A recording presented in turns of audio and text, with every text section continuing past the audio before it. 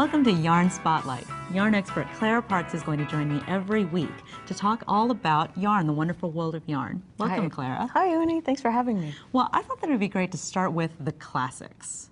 Absolutely. And what is more classic than wool, the mother of all fibers that we use for so many things? What I brought today, just to begin our adventure, is two examples of kind of the broad spectrum of what you can get with wool. And different wools are more suitable for different things, just like different twist and ply combinations are more suitable for certain things. It's really about matching the yarn, the fiber, everything to the perfect project. Exactly, exactly. When a pattern says 100% wool at such and such a weight, it's worth it to look a little bit deeper to figure out how is that yarn constructed, and if you can find out what kind of wool is in there, that will give you a much better take on how to substitute. And it's amazing that one animal really can produce this incredibly wide gamut of different fibers that feel different, that look different, that act differently. Hundreds and hundreds of different types. It's endless. The journey is endless. So take us from one extreme to the other.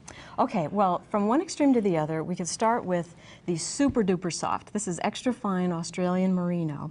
What's interesting about this yarn is that it's hand spun, and they really do a good job of being consistent in the thick, thin, thick, thin. But even then, every skein is going to be slightly different. You can see between these two, this has not been washed yet. This one has been washed. But even then, you can see the thinner areas and the thicker areas that aren't so prevalent in this swatch right here. And I think we should point out for everybody that this is a singles yarn. Is that right? It is. It's true singles. They've taken one strand of continuous fibers and applied twist to them. And you can really see how lofty and puffy those fibers are here. It's beautiful. Exactly. And then I love the texture that comes out in the swatch. Isn't it beautiful? I mean, with this kind of yarn, you don't need to do anything. If you worked very complicated cables, it would be lost. All you really need to do is just knit stockinette and have fun. It's going to do a lot of the work for you. Well, and you know, it's a bonus even when it comes in like these hand-dyed kind of shades that add even more interest. Exactly, and hand-dyed yarns, I know you know this because you've worked with a lot of yarns, that it's not as easy as it looks. A lot of hand-dyed yarns can look beautiful on the skein, but when you knit them up, they get kind of splotchy and blotchy and pooly.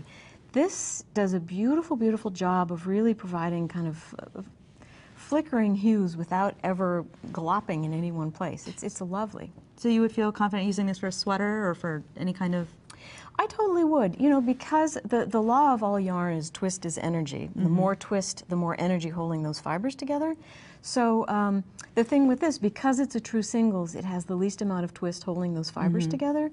So if I were to use it for a sweater, I would simply make sure that my stitches were nice and small, because that's giving more structure to the fabric. But you could open it up, you could make gorgeous scarves and hats and mittens and anything like that.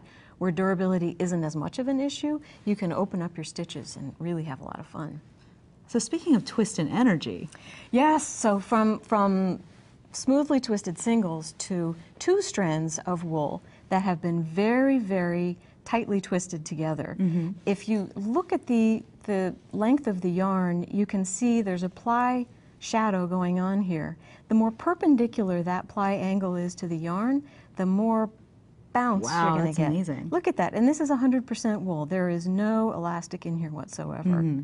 It's kind of that almost rope-like sort of structure to it, that really tight. Exactly. And when you look at a strand of yarn and it looks like a string of pearls, that's your hint that this is going to be more round and you're going to get a lot more spring and life to it.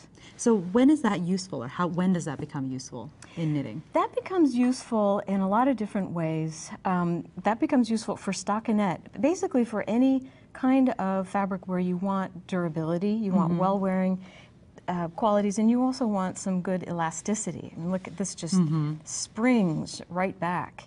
It's also, this is two strands that have been plied together. You can sort of see that kind of yarn structure reflects beautifully in garter. Garter is one of the unsung heroes of the knitting world. I absolutely love using this kind of yarn for garter stitch. Tremendous elasticity, and it gives you a truly three-dimensional kind of corrugated fabric. The stitch definition is fabulous, Isn't and it it really beautiful? highlights kind of the beauty of knit stitches themselves. Exactly. And the other thing to notice, the more springy and perpendicular the ply angle in your stockinette, you're going to get this wonderfully kind of cobblestoned effect. So if you're looking at a pattern and you see smooth, smooth, smooth, you might want to stay away from this. However, there's just a world of beautiful possibility with this type of yarn. Well, there's just some great tips to help us illuminate the wide world of wool. Thanks so much, Clara. We'll see you again next week.